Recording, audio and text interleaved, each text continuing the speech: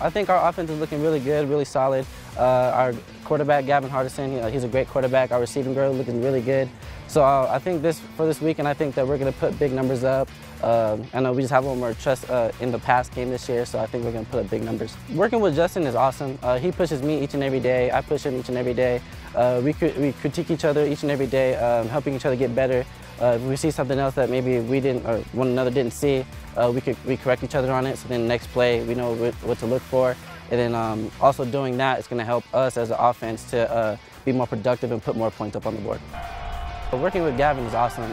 He's, me and him talk each and every day. We go over film each and every day, just picking up on each other, helping each other out if we see something different that he didn't see or I didn't see. Like again, we tell each other, and then after that we just move forward. I think that us going over film really helps us as an offense, helps our communication, helps our chemistry. I think that's just going to be a great year for us. The thing I've been working on the most is just getting in and out of my cuts, reading coverages on the fly. If they go to a certain coverage or if they disguise the coverage really well, I've been working on just adjusting to that coverage to just kind of get open and just make a play. I think for our conference, I would love to make first team. Knowing what I did last year, I believe I can do a lot more this year. I worked hard in the offseason.